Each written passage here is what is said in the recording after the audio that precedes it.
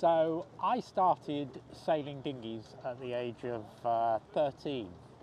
I was in a woodworking class at school that built a heron dinghy, and I was asked to go along, and when the dinghy was launched, and from that moment on I fell in love with sailing, and I sailed for pretty much 10 years racing dinghies very competitively, mostly in the fireball class, and travelled all over Europe doing that, competed in national and European championships.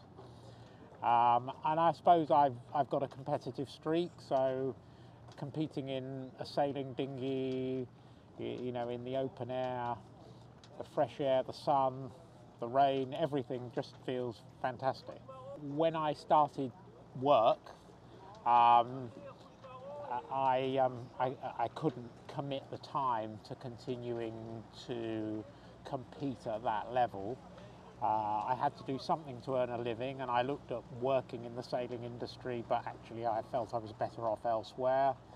And I spent a number of years windsurfing. We then had children, we moved to the United States and didn't do anything for many years. And then as my kids grew up, then started sailing and chartering yachts in the Mediterranean, going on flotillas, and gradually got back into sailing, I guess what you call yachts, cruising boats, again, all over the Mediterranean.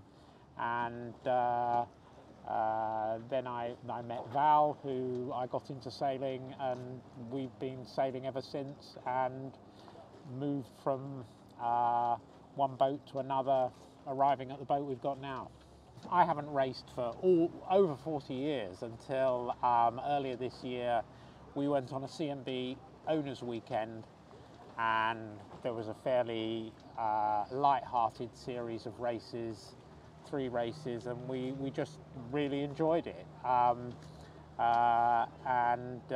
kind of said, somebody said to us, well, why don't you try going to Tropez? And we thought, well, yeah, why don't we try going to Tropez? And that's what we decided to do.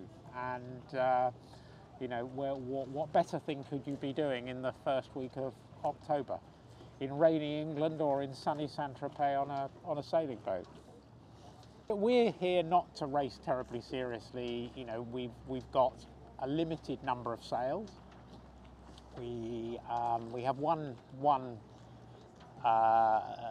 Jenica, IFS Jenica from OneSails, and but we don't have a spinnaker, we don't have a Code Zero, and we wanted to keep it very simple with a small number of people on board, and really just to feel what it was like to race.